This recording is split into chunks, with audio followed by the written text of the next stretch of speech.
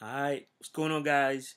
Today I'm going to show you how to get rid of this blue screen on your Mac. All right, so this happens when you probably had Windows installed on the computer, then one day you decided to delete the partition. Okay, there is a procedure to do it through boot camp, and this happens when you just delete the Windows file, and now there are some remnants of files in the boot and on the EFI boot drive. Okay, so I'm gonna show you how to get rid of it. It's very easy. Okay, it's technical, but it's easy. All right, so let's do it.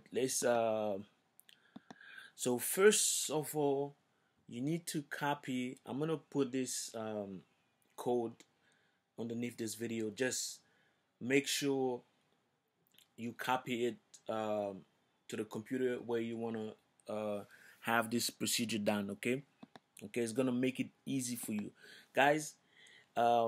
Please don't try typing this, because if you do that, you're gonna have some errors. Then you're gonna come to the comment section and say some bad things that I would not like. Just copy. You just select and you do Command C. You copy it, then that's how you use them. Don't try to type them out, because you're gonna make some errors. Okay, you see here there are spaces, okay, that you don't want to miss. All right, so guys, um, so first of all, you want to go to Spotlight, and on Spotlight you want to type terminal. Okay, all right, so this is terminal. Mine happened to be just white. You see some people set up so it can be black, blue, etc., etc. So this is terminal. Okay, so the first thing you want to do is copy this diskutil list and paste it here.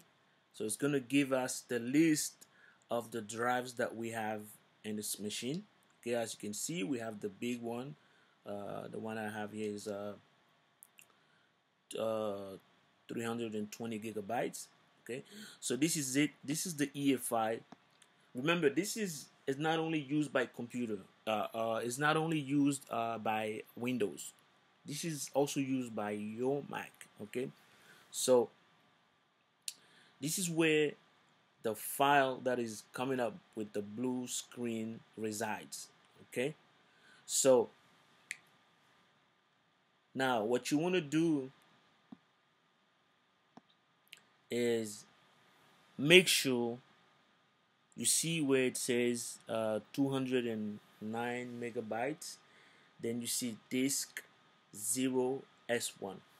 Okay, and over here on this line right here, you see we have the same name over here. Okay, so if you had EFI on disk 2, then you come up here and you change this name right here and you put disk 2, but we have it on disk 1, so we put disk 1, right? So this is the only change that you can do here. So I have mine on disk 1, so let's start. Okay, so on terminal you want to copy the first line.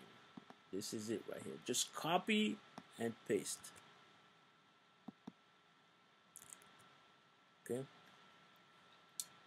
now it's asking for password. You want to type in the computer's password. All right, just type it in. Okay, once you type it out, there's no errors, so we can move to the next line. Copy, paste, wait for it. Again, no error. All right, so now you want to go to the next one. copy, paste. Again, no error. Now you want to get the third one, I mean the last one, copy. So basically it's gonna go inside this this disk, this folder, or this partition. Then it's gonna erase whatever belongs to Windows or to Microsoft inside. Okay, so that's why I was telling you it's not only Microsoft that uses this boot. The Microsoft partition that causes the blue screen, the EFI boot, the EFI disk, because it's a disk. Okay, so we are not looking to erase the boot, the disk itself. We are looking to erase the Microsoft partition that is inside of the disk. Okay, so that's what we're gonna do here. We're telling terminal to delete the Windows thing, the Windows partition. Okay, so now it's done. Guys, you are done, guys. That's it. Now all you want to do is just close terminal and restart your computer. Okay, restart your computer and try the keyboard combination again, because usually when you try to do Control Alt Delete, when you try to do, because usually when you try to do Command Option PR, the computer boots directly to the boot screen, to the blue screen. Okay, so guys, that's it.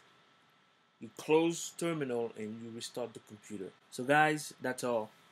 Now when you start the computer by using the keyboard combination option Command PR, sometimes to flush the RAM, you will not encounter this problem anymore. The blue screen is gone, guys.